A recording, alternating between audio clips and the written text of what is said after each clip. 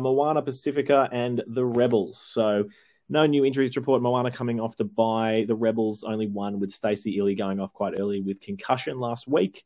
Returning no new players from either team unless Stacey Ely comes back from concussion. But we'll see how that goes. Moana coming off the bye. Look, they look like they really were starting to get a bit of a roll on, a bit of momentum with particularly with the likes of Levi Aumua and Tavatava Nawai, who just are the most destructive players and the most valuable players in Super Rugby Pacific in 2023, but them just really combining really, really well. So my question is really just, they look to, I said earlier that the Moana has a very line out and they score most of their points off a line out and chucking it into the backs, really just giving it to Tavatava Nawai or Aumua to truck it up. How do the Rebels stop that? I don't know how you get a handle on these guys. It's pretty tough. I think maybe we saw last week what the Rebels are going to try to do this week. Whether they can do it week after week is a different story. But that immense line speed they had in D, the whole side really stepped up their physicality. Back into the game, they started falling off those tackles. I think in this matchup, if they come out firing with that same line speed, with that same physicality, they'll be able to kind of slow down those moments where those two players sort of build that momentum for Moana. You're not going to be able to tackle them first attempt every single time, but you'll be able to slow down their impact. And I think if they can manage to do that through the first half, as both teams here are known to drop off in that last 20, it'll get them through. So the big thing for Moana is they let a lot of tries in. They defensively, they're up there probably with the Highlanders, with the team that lets the most tries in, and maybe the Waratahs last week. But the big thing is, yes, the physicality needs to be there for the Rebels, but what needs to change from Moana? Because week after week, they're leaking 40, 50, 60 points. And I don't see that changing anytime soon. They've got a big hit in them, but they don't have that consistency in their defensive structure. Yeah, we've said it time and time again. It's the last 20 as well. I think they had one game. It might have been against the Crusaders where it was the closest to an 80-minute performance we'd seen from them. But their story of the season has been that last 20. I think you've hit the nail on the head with the physicality battle. The Rebels, particularly playing at home in Mount Smart Stadium, if the Moana get kind of a roll on, get some momentum, get their tails up, which just comes from winning a few big hits, getting the full stadium around them with the Kiwis, it'll be really hard to kind of stop them. So if the Rebels have ever needed to really bring that line game and physicality from the start, it'll be in this one. I agree. I just don't think, even coming off a bye, I don't see...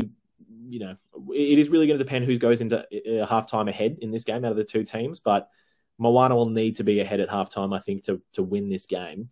Whereas, 100%. I think if Moana don't have a bit of a buffer at halftime, it's going to be tough. I think it'll be tough for them to hold it throughout the back end of this match. So that Rebel side last week, yes, they fell away, but they are starting to build some real cohesion and some real heart in each other. They haven't had a very successful year to date, but they're definitely on the up. And they will be targeting this match and expect not to just run away with a win in this match. So I think they're going to want more from this. And I'm not saying they'll get it, but they'll be targeting a statement match here. Moana, mate, their game plan is simple. Give the ball to Tavatava Nawai running at Monty Ioane as much as you can.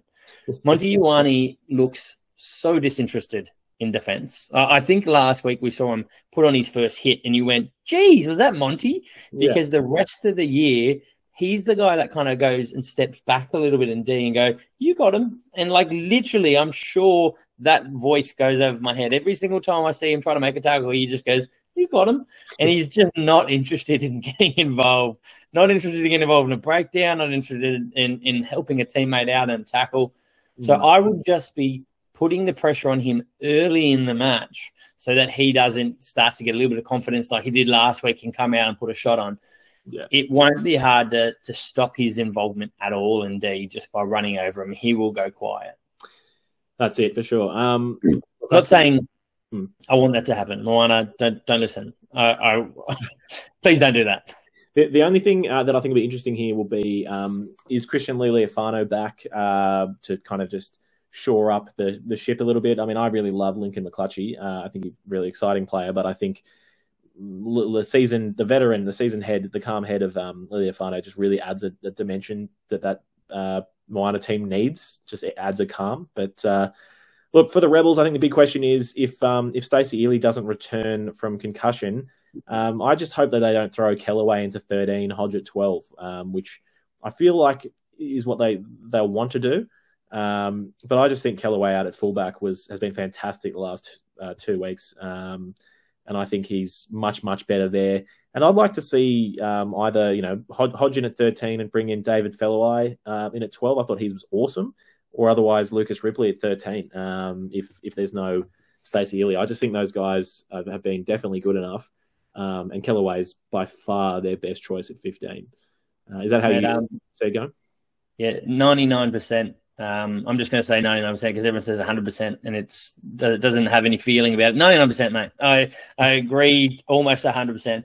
No, look, Kellaway should be at fullback.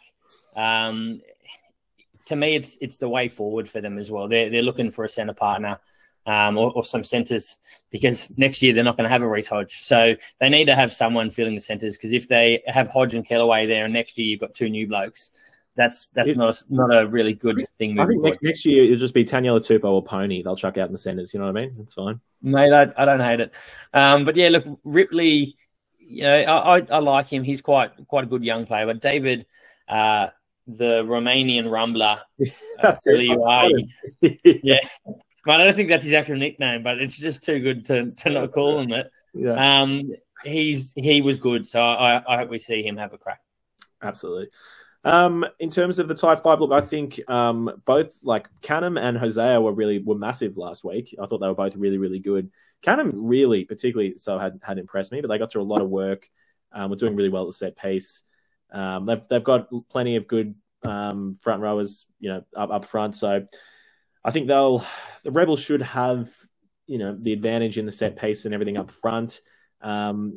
It'll just be about laying a good, getting some good front football to unleash their backs. Carter Gordon has shown that he will run the ball at the line, and he's been playing some really good footy, just making good decisions, and really with that attacking mindset. So, yeah, it'll just be about fronting up physically, winning that collision at the breakdown, and just really trying to go after the set piece and play in the right areas of the field for the Rebels. I mean, I think I just said all the cliches of what to do this game, but it'll literally just be don't let Moana get their tails up and, try to put enough pressure on them to make some stupid mistakes and test their discipline. So that's what I see for the Rebels. You got any last points on the Rebs?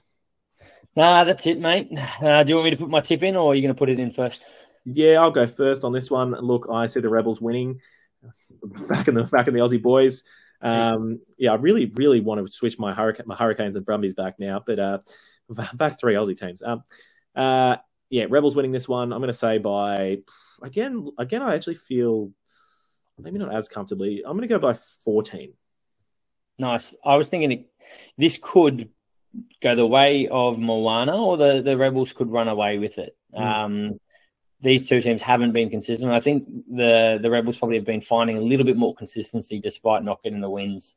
So I'm going to do something similar. I'm going to say probably around that double-digit mark, 9, 10, 11. I'm going to say 10. 10, very good.